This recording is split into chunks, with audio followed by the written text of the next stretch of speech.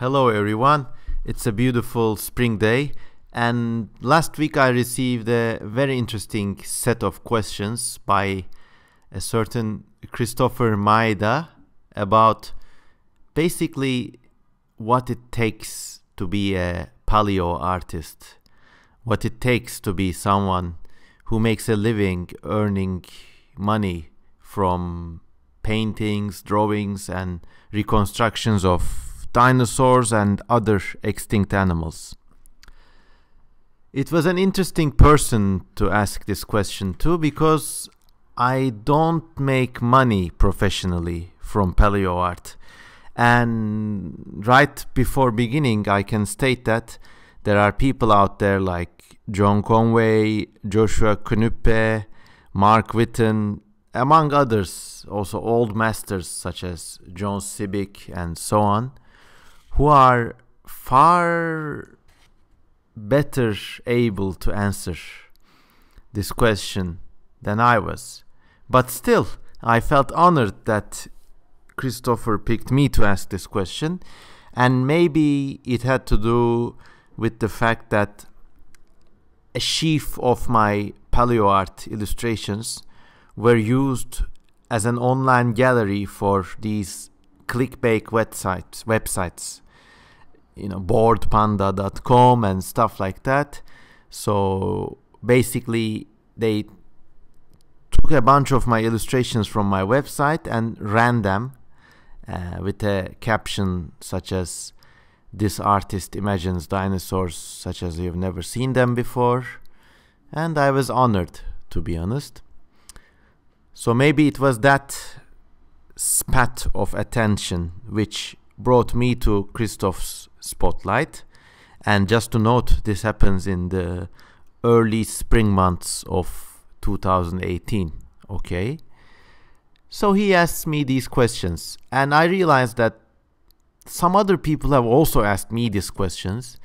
And even though I just told you that I'm not the best person to answer them, because I don't really make any money from paleo art, I just do it for its own passion, I guess, I will still try to answer them to the best of my ability. And okay, here we go. Christoph says, "Hello, my name is Christopher Maida. I'm a college student interested in paleo illustration as a career path. Particularly, I am interested and amateurly experienced in depictions of dinosaurs of basically all types, early cetaceans and hominids. But even without that focus in mind, there's a lot I need to know about successfully entering and navigating that field." Okay, best of luck. So I want to ask a few basic questions, which I can only hope are the right ones to ask. Of course, I'm humbled that you asked me. Here goes. Okay, here we are with, I think, 10 questions on what it takes to be a paleo artist. Okay, number 1. Who hires paleo illustrators? Who hired you initially? And where do you think the patterns of paleo artists exist now? Okay, right off the bat, nobody hired me as a paleo artist. It was just my own passion for years and years. I was always interested in extinct animals, especially some of the bizarre ones, and I've been drawing them pretty much for decades now. And of course, you may know that in 2012, this led to our collaboration with John Conway and Darren Naish, and we published All Yesterdays, the book which I wrote and did a few illustrations for. Then came All Your Yesterdays, and that was a kind of fan art compilation project. And then the floodgates were open. Nobody hired me, but I can tell from my friends such as Joshua Knuppe, Emily Willoughby and John Conway and others that it usually comes down to, 1, your recognition as a paleo artist online and offline, and 2, the personal relations you establish with certain people who control basically who gets paid for dinosaur art. But, you know, don't get any high hopes. It's a very, what I would call a low energy ecosystem in terms of money. But if you want to get hired, you could increase your chances by attending zoology conventions, museum conventions. You could even try TED ZooCon, organized in London by Darren and John. But it's a like gathering of jolly people, and you know, you need to kind of build up on your social skills, which at the beginning was kind of difficult for me too. So go to these events. Even you could go to your local museums and always have a set of portfolios with you, and these portfolios should be, I think, A4 size colorful printouts of your 10, maximum 12 best works, okay? No more. Go to the copy shop. In the US, there's Kinko's. I don't know what they have elsewhere in the world. Go to the copy shop and have a dozen of them printed out. And then have them spiral bound, you know, like college notebooks with a kind of tiny white metal spiral. And in this, always make sure you include your education, your CV, your credentials, your email, your telephone number, and basically do it like a job application. So give these out to whoever you meet in the field. Could be people at a conference, could be people at a zoo, people at a museum, people at the science departments or geology or biology departments of local universities, because that's also another venue. Sometimes illustrators find work to illustrate new discoveries, new specimens.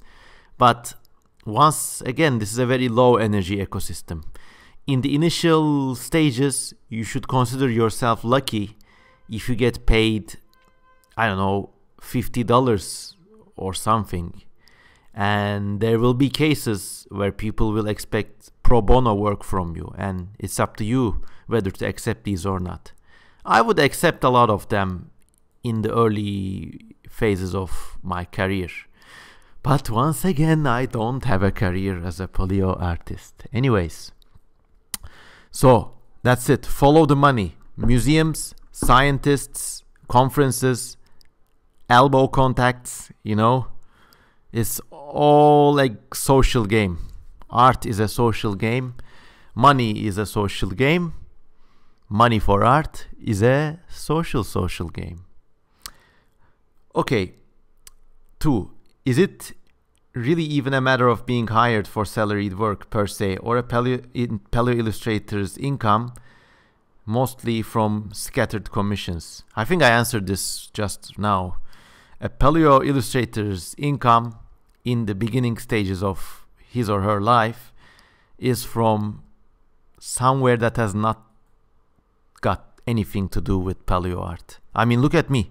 I make money as an English editor for advertising companies and museums because I live in a mysterious land where people know crock shit about English or even the language they are speaking, you know. So that's my lucky break. Try to find jobs. Could be working at a bookstore, could be working at an art supply store, where you could have a basic income, cut out your living expenses if you could cut them any further, and basically at these stages of your life, the early career building stages, time is your biggest asset. Buy time. Make sure you, of course, survive, but you know, if you can, move back with your parents and have your own time to spend on your own projects. So that was an oblique answer to question number 2. Usually it is always from scattered commissions. I mean, I don't know any paleo artists who are hired for salaried work, you know. Even big magazines like National Geographic or something, they commission work to various people. because you don't really have this kind of economical situation where, oh my god, we're discovering new things every day of the week and quick, oh my god, it's a lizard, someone illustrate this. It doesn't really work like this. Salaried work occurs in situations where there's a constant demand for work, and paleo art is not such a field. Art, I guess, is not such a field. The only cases I can think of with any kind of creative endeavor being linked to salaried work is for these, sometimes, for example, these fashion companies hire photographers because they manufacture a lot of clothes models, and they always have a photographer on payroll, so he or she can go take pictures of these dresses or pants or whatever, you know. Paleo art does not have this kind of turnover, so I'm afraid not. Okay, 3. How can I approach potential clients? Where am I likely to find them? I think I answered this just before. Conferences, universities, just make portfolios of your work, actual portfolios. Online work is fine, but you're competing with a lot of other things in another person's computer, you know? Their attention span is small. But if you have an actual portfolio on your desk, you got more chance. 4. What's an effective way to get initial exposure and public recognition? Okay, I'll give you a little hint here. Let's say you made an illustration for, I don't know, they discovered a new kind of bird or something, and you made a drawing for them. You could write a press release about this incident, or take the press release and modify it and send this news to local newspapers. For example, if you live in Santa Fe, New Mexico, and you illustrated this bird, hypothetically, you could go to all the local newspapers in Santa Fe or New Mexico or wherever you live with a kind of press release saying Santa Fe artist illustrates extinct bird. You know what I'm saying? Work the local angle. And I mean, it's surprising, half of the work is writing press releases and sending it to people, and you kind of realize that this is a game of exposure, media, and just a buyer's market, really. But basically always talk about your work, talk about your achievements, work the local angles if you have them. Obviously this works better if you're in a small place called Santa Fe, but if you live in New York, it's difficult because the city is chock full of artists and creatives and illustrators. So that's that for public recognition. Number 5. Do professional paleo illustrators take in or hire assistants? I wish. Could becoming such an assistant be a viable way to support myself? Well, I said I wish, but in fact, if you go to one of these big studios like Blue Rhino or wherever, you could try interning there. And I don't know if established paleo illustrators take in assistants, because it's a very lonely, solitary line of work, and these people don't get paid a lot, so they don't usually get to hire people. I really have no idea how I can answer this question. Okay, number 6. Let me have a sip of warm water. Okay, are there any parts of the country where a paleo artist is more likely to find work? I'm from Florida, by the way. Nice state, full of reptiles. I would like to live there, actually, if I lived in the US. By the way, with almost every intention of remaining in the US. Okay, so if you live in the US, you're particularly in the capital of the paleo art world, because most major institutions, museums who publish these books or pay money for exhibit illustrations, they are located in the US. you're, I mean, already one step ahead of the game. I mean, there's no kind of place or a city or a country in the world where everybody is like hustling paleo work. I wish that country or city existed, you know, but it doesn't exist. But once again, as I told you, if you go from these international conferences, these SPL, Society of Vertebrate Paleontology meetings, things like Tetsukan, if you always attend these gatherings, you will get to meet the core group who deals with paleo and paleo illustration. And through them, I think you would have more chances of finding work. So there's no specific country. It's not a place. It's a spirit, a state of mind, one that men could whisper, but anything louder than a whisper, it would disappear. That kind of place, you know, it's a cabal of maybe 200 people who are actively involved with paleo art, basically. Okay, what are the major risks and benefits of contributing to a touring studio such as Blue Rhino? Oh, okay, so Blue Rhino is a museum exhibit studio that's really out of this world in terms of quality and just overall awesomeness of their sculptures. I mean, not only are their shapes very lifelike and beautiful, but also the animals look like they're alive. They use cutting-edge materials. There's a link in this video description, Blue Rhino Studios. Go check them out. I mean, I don't have much experience in this matter, but I guess there could only be benefits from contributing to their work. By the way, if you get to work with an established company such as Blue Rhino, and if you have had your artwork published before in other places, if you have some sort of experience, after a point you will realize, don't accept pro bono work. Just be a salaried employee for them, because skills aren't cheap. I mean, don't sell yourself cheaply. But of course, if you're in the beginning of your career, also don't judge yourself too highly either. It's a delicate balance in that matter. Okay, number 8. Does it help to have a niche, or can being known from one focus while appearing to ignore other things be harmful for my chances of being approached for work?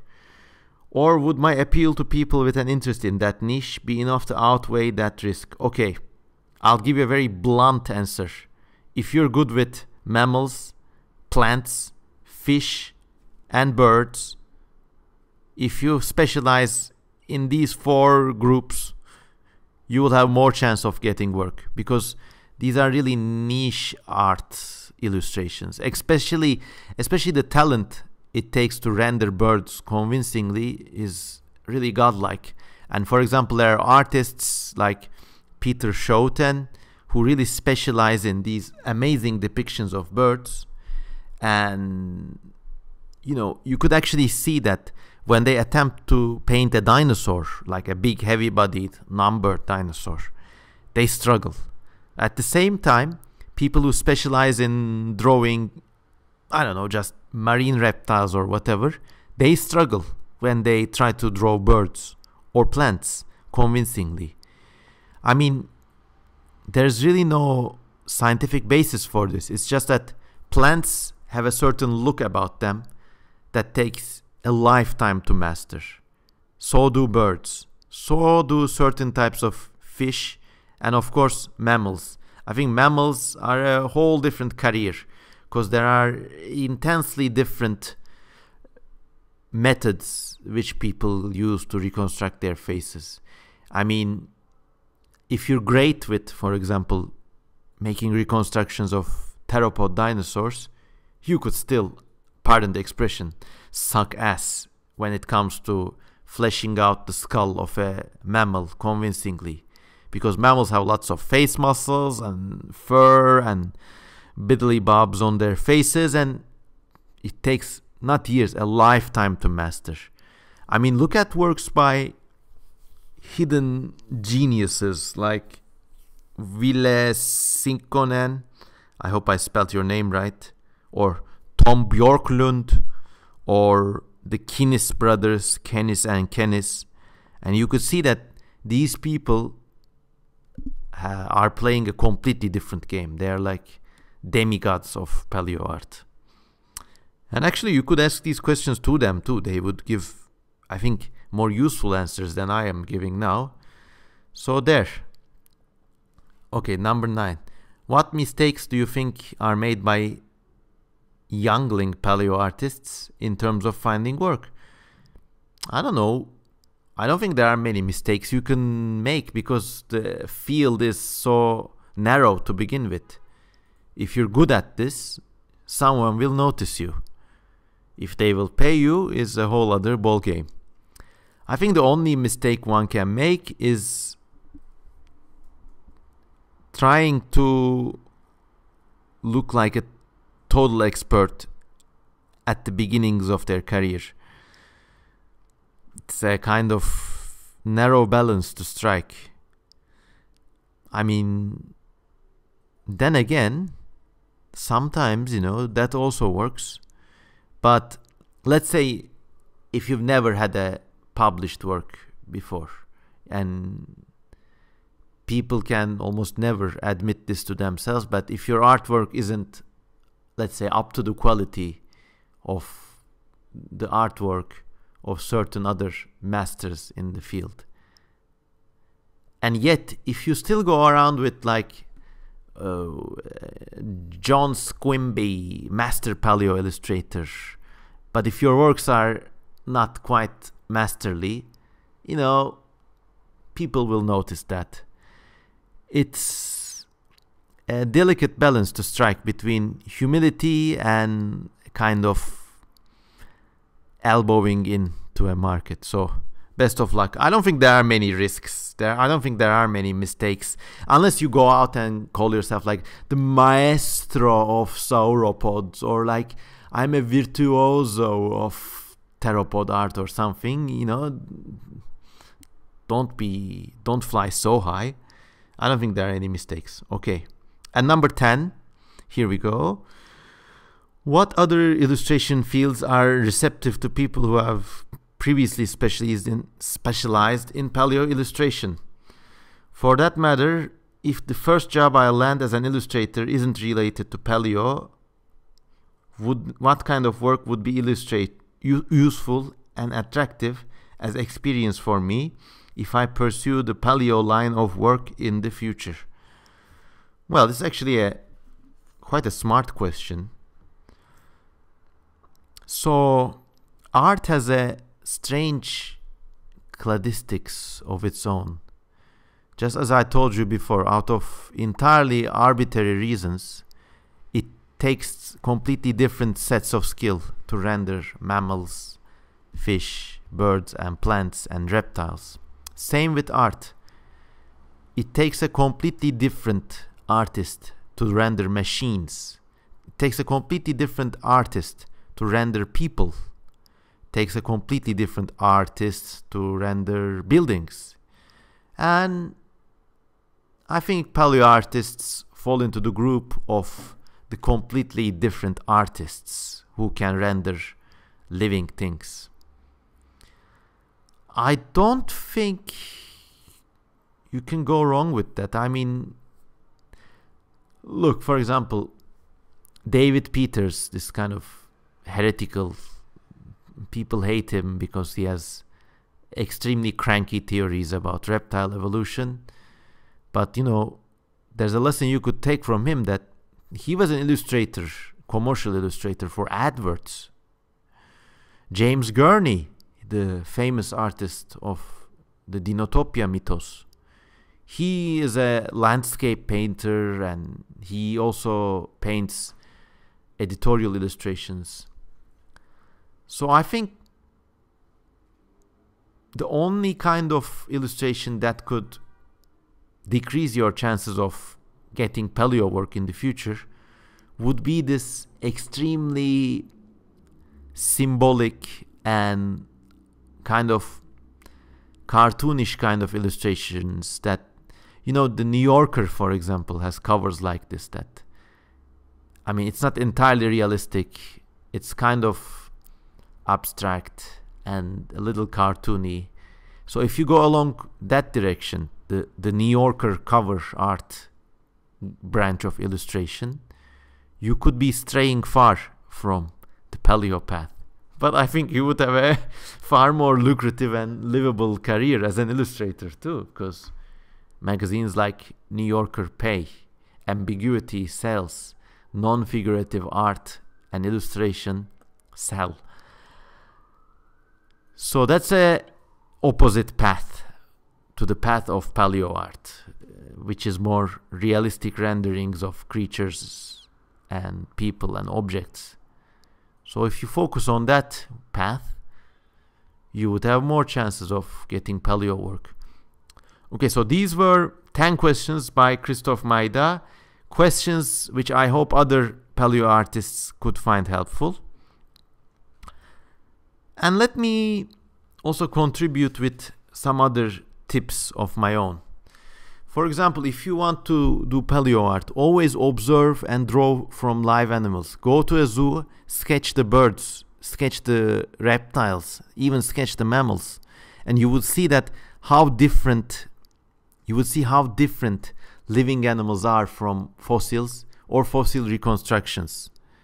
I mean, if one was to view paleo art from a completely alien lens, if this person or observer had never seen artwork before, paleo art would be a bit like Egyptian artwork, you know, ancient Egypt, on those walls, they had this weird perspective, this kind of strangely repeated tropes that look realistic, but actually constitute a completely different visual language of their own. I think that's where most paleo art is at. Animals don't look real at all. And I think some of my work is like this too. Real animals look way different than lines around the skeleton. Go study them. Go study muscles. If you have any means, look at the anatomy of these animals. Sometimes in zoology departments in universities, they have these dissections of dead alligators or turtles or emus even, and study the muscles and bones and how they come together. It's a completely different world. So yeah, study real things. That's one nice tip. Also,